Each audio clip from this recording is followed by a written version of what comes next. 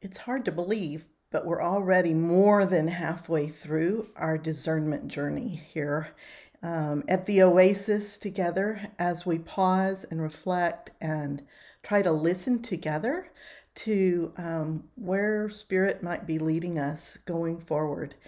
And so this week's campfire is like really, really important because we're going to just take a break and not have a particular topic at all, but just kind of look back at all the discerning we've done so far and ask ourselves, what have we learned? What have we discovered? What was new to us? What did we find that was unexpected? What's the pearl hidden in the field? The treasure that we have found?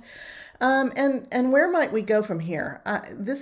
We need to not be hung up on the format that we're using. So if this is not working for us, let's think of what we want to do instead. There's no rules about this. I mean, this is Journey, right?